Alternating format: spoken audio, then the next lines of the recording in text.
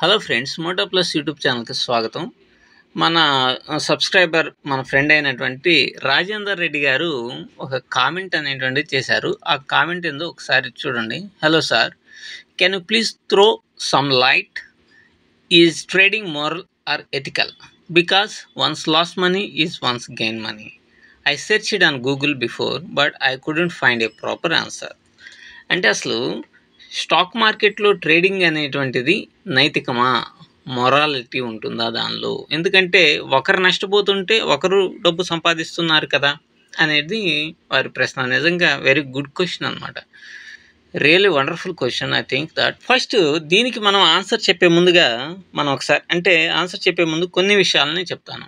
ఇప్పుడు ఫర్ ఎగ్జాంపుల్గా ఎక్కడైనా సరే, అంటే మన భారత రాజ్యాంగం ప్రకారం ఎక్కడైనా సరే ఏ వ్యవస్థనైనా సరే ప్రొటెక్ట్ చేయడానికి కొన్ని వ్యవస్థలు పనిచేస్తూ ఉంటాయి. ఫర్ ఎగ్జాంపుల్ కదా, సోషల్ సెక్యూరిటీ కోసం పోలీస్ స్టేషన్స్ ఉంటాయి, న్యాయం సమకూర్చడం కోసం న్యాయస్థానాలు ఉంటాయి, జడ్జెస్ ఉంటారు, ఇట్లా రకరకాలైనటువంటి వ్యవస్థలు ఉంటాయి. అయితే మనం ఒక్కసారి ఆలోచించాలి.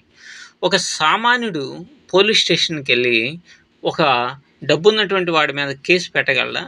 అలాగే అందరూ చూస్తుండగానే ఒక దోపిడీ కానీ ఏదైనా సరే జరిగింది, లేకపోతే ఒక పొలిటికల్గా పవర్లో ఉన్నటువంటి వ్యక్తి తన పవర్ను ఉపయోగించి సామాన్యుల మీద ఏదైనా సరే ఒక సప్రెస్ చేసేటువంటి సంఘటనలు ఏమైనా జరిగినాయి అనుకోండి, వాడు న్యాయస్థానానికి వెళ్ళి సామాన్యుడు న్యాయస్థానానికి వెళ్ళి పోరాటం చేయగలిగినటువంటి శక్తి ఇవన్నీ ఉన్నాయా? లేవు. మీరు ఈ మధ్య రామోజీరావు గారి మార్గదర్శి కేసుని చూడండి. అది ఎప్పుడో 17 సంవత్సరాల క్రితం కేసు ఫైల్ చేయబడింది.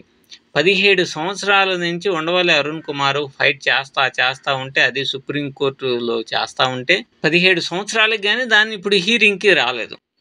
అదే ఒక సామాన్యుడు ఒక వ్యక్తి మీద కేసు, నాకు అన్యాయం జరిగిందని ఒక వ్యక్తి మీద కేసు వేసి ఒక చోట నుంచి మరో చోట పై కోర్టుకి అట్లా వెళ్ళి అలుపెరగని పోరాటం, బేతాళుడి కథలో లాగా విక్రమార్కుడు లాగా అలుపెరగకుండా పోరాటం చేయగలడా? Highly impossible. అంటే ఈ వ్యవస్థలన్నీ దాదాపుగా బాగా డబ్బున్నటువంటి వాడికి, టోటల్ స్టేటస్ ఉన్నటువంటి వాడిని ప్రొటెక్ట్ చేయడానికి ఏర్పడినటువంటివే అని అనుకోవాలి.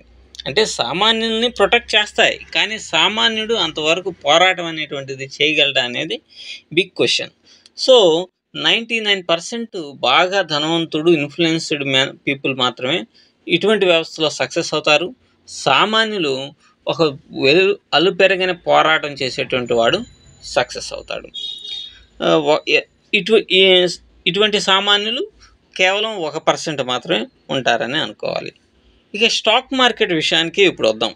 అంటే దీన్ని మీరు ఒకసారి లింక్ చేసుకోండి స్టాక్ మార్కెట్కి. స్టాక్ మార్కెట్ని ప్రొటెక్ట్ చేయడానికి సెబీ ఉంది. సెబీ అన్నీ లుక్ ఆఫర్ చేస్తూ ఉంటుంది. చాలా బాగా ఎక్కడ రిఫార్మ్స్ తీసుకొని రావాలి, ట్రేడర్స్కి అనుకూలంగా ఉండటానికని ఇట్లాంటివన్నీ చేస్తూ ఉంటుంది. కానీ సామాన్యుడు ఎప్పటికీ కూడా నష్టపోతూనే ఉన్నాడు. ఎందుకని నష్టపోతూ ఉన్నాడు?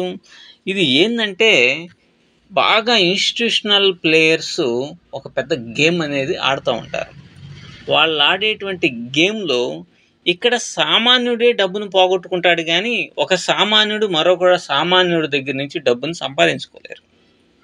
ఎందుకంటే స్టాక్ మార్కెట్లో 95% ఫెయిల్యూర్ అవుతూ ఉన్నప్పుడు అంటే సక్సెస్ అయ్యేటువంటి వాళ్ళు 5గురే.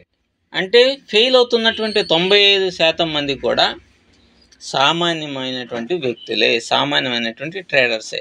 ఈ 95% ఉన్నటువంటి వ్యక్తుల దగ్గర నుంచే ఇన్స్టిట్యూషనల్ ట్రేడర్స్, పెద్ద బిగ్ ప్లేయర్స్ డబ్బుల్ని సంపాదిస్తూ ఉంటారు. కాబట్టి సామాన్యుడు దగ్గర నుంచి డబ్బును సంపాదిస్తే సామాన్యుడు పాపం నష్టపోతున్నాడు, ఈ సామాన్యుడు అనేటువంటి వాడు లాభం పొందుతున్నాడు. కాబట్టి ఇది అంత పెద్ద మోరల్ కాదేమో అని మనం అనుకోవచ్చు. కానీ సామాన్యమైనటువంటి ట్రేడర్ మొత్తం ఇన్స్టిట్యూషనల్ ట్రేడర్కి డబ్బును అర్పణంగా అప్పగిచ్చేస్తున్నాడు కదా. ఇది అంతా మనం మామూలుగా చెప్పేది కాదు, స్టాటిస్టిక్స్ చెప్తున్నాయి. 95% of the people has been losing the money in stock market. కానీ 5%, 4% మాత్రమే సక్సెస్ అవుతున్నారు. ఆ 4-5% మ్యూచువల్ ఫండ్స్ సంబంధించినటువంటి వాళ్ళు, ఇన్స్టిట్యూషనల్ ట్రేడర్సు, పెద్ద పెద్ద బిగ్ ప్లేయర్సు, అలాగే అందరూ సిండికేట్ అయ్యి ఈ మనీ మొత్తాన్ని కూడా గ్రాబ్ చేస్తూ ఉంటారు. సో ఇది దీనిలో మోరల్ అనేటువంటిది ఉండదు. ఇది ఒక టామ్ అండ్ జెర్రీ లెక్కన జరిగేటువంటి ఒక పెద్ద ఫైట్. ఈ ఫైట్‌లో సామాన్యులు మొత్తం ఓడిపోతూనే ఉంటారు. ఇన్స్టిట్యూషనల్ ప్లేయర్స్ గెయిన్ అవుతూ ఉంటారు. కాబట్టి ఇది గ్యాంబ్లింగ్. వాస్తవంగా stock market is a gambling. మనకి ఇప్పుడు చాలా ఈ ప్రభుత్వాలు కూడా గ్యాంబ్లింగ్‌కి లైసెన్సులు ఇస్తూ ఉంటాయి. లైసెన్స్ ఇస్తుంది అనంటే అది చట్టానికి లోబడే పనిచేస్తుంది కదా! చట్టానికి లోబడే పనిచేస్తున్నటువంటి దానిలో మనం గనక ఏలు పెట్టేసేసి మనం కూడా ఆ గేమ్‌ని ప్లే చేస్తున్నప్పుడు ఇక మోరల్ అని అనుకోవాలి కదా! ఎథిక్ అనే అనుకోవాలి కదా!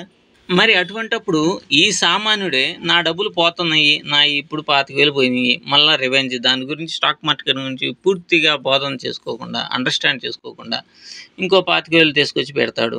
ఇట్లా నష్టపోతూనే ఉంటాడు. మరి సామాన్యుడు మనకు నష్టం వస్తుందిరా బాబు అని తెలిసినప్పటికీ కూడా మళ్ళా ఎందుకు దానికి ఎడిక్ట్ అయిపోతున్నాడు?